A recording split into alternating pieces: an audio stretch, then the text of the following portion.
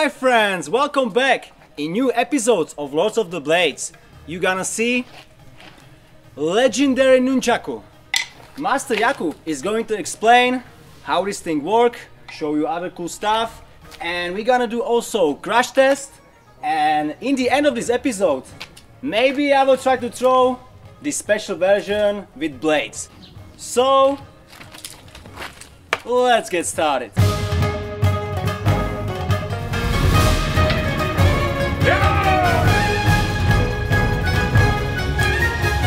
So Master Jakub, can you a little bit explain what types of nunchaku we have today here on this table, and also how it all began with this weapon? This flail is origin of nunchaku. It's from China in Song period from 10th to 13th century. It was used, for example, for horse legs eating, and after that it became shorter, and it's nunchaku as you know. We have some kinds of nunchaku here.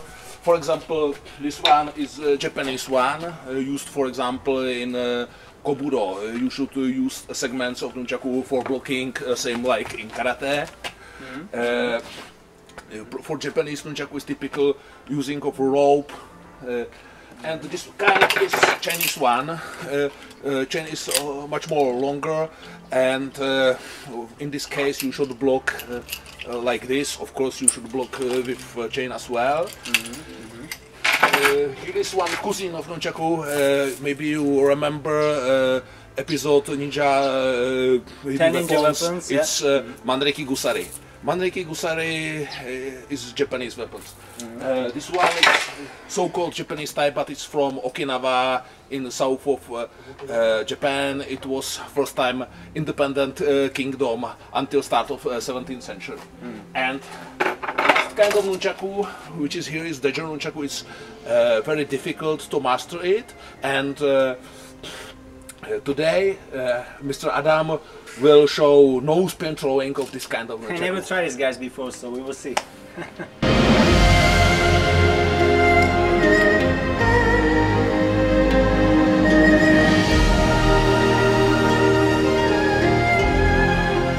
And Master Jakub told me that nunchaku in past were used also for throwing.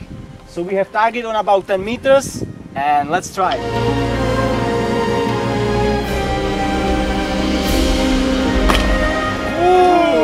Not bad. And now let's see if it's possible to hit our target even on about 15 meters.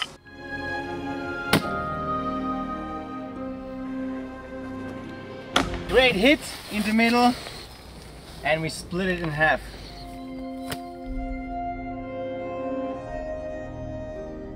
One of the ancient fighting technique of nunchaku was kicking of nunchaku to the opponent's face.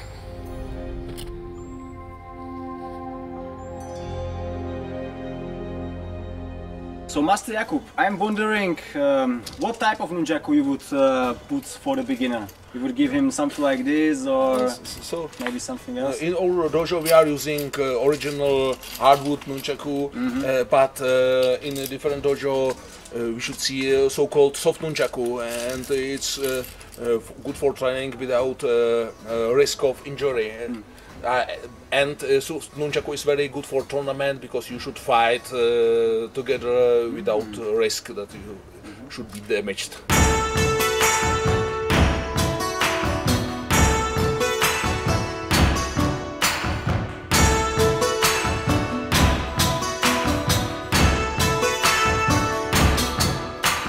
And you would use them as a single weapon, or maybe also with the other one as a pair, or? Yes. Yeah?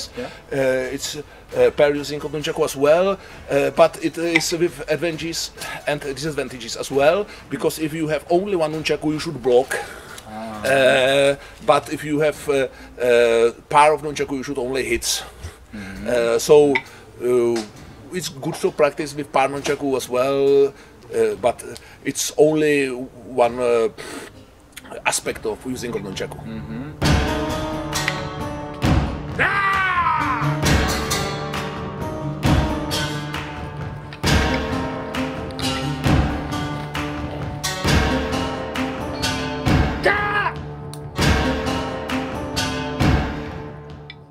By the way, Nunchaku is not a toy or something funny from Ninja Turtle. It's very effective, destructive weapon, and now we should see some crash test with this weapon.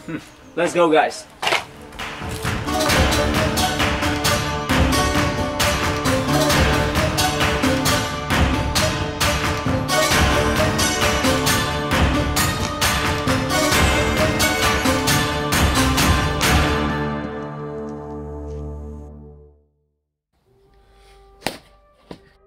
Okay guys, after 2 hits with the Nunchaku, we have 2 massive holes on this cabbage.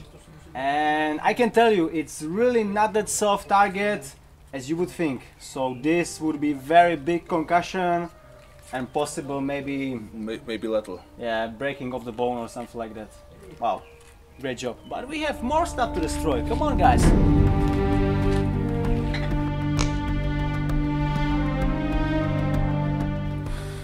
And now we have for Master Jakub this heavy thick vase, and he is going to try to smash it with the wooden nunchaku. What's going to happen? Let's see.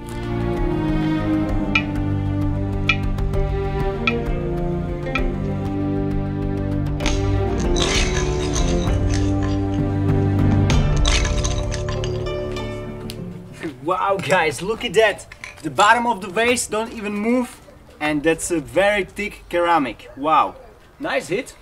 It was very powerful hit, but as you can see, here is almost no damage, only small scratches. Wow. So, in correct using, nunchaku is very dangerous weapon.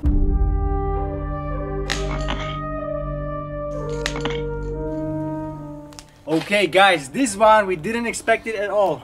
It's a big block of granite, and it actually cracked in half.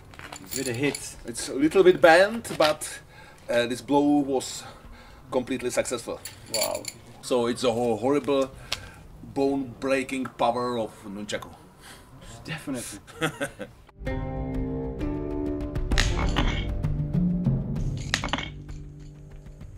So here is one advanced level nunchaku. It's called Danger Nunchaku. It's originally traditional Chinese kung fu weapon. It's very deadly because you should slash or stab with daggers in the ends of nunchaku. You should see a video how to use it, and now Mr. Adam show how to no spin throw this kind of nunchaku. So, thanks, Master. I actually never tried this before, guys, so it's gonna be really experiment. Let's see if it's gonna work. So, like I said, guys, I never tried this before, but first technique on my mind will be something like this. Shuriken Jitsu grip, and we're gonna try it with no spin, like this, double edge. Let's see. Ooh! Actually, on the first try, pretty nice penetration. Not bad. Definitely it's going to work.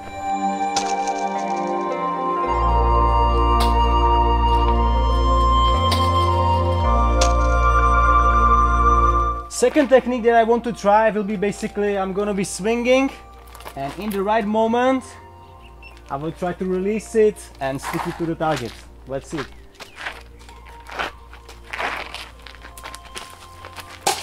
Wow! First try, guys! Not bad.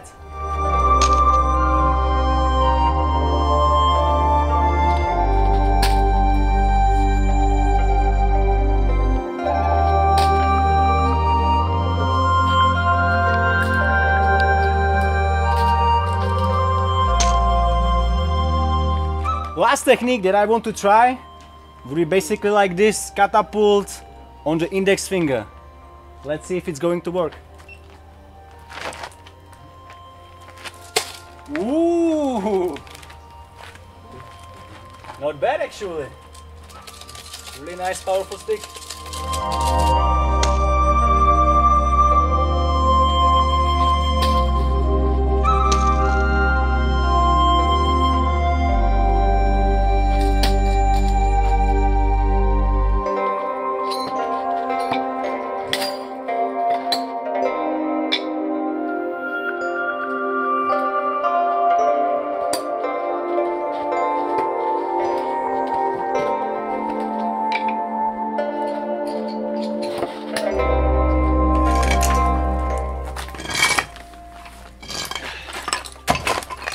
Wow guys, what a great episode!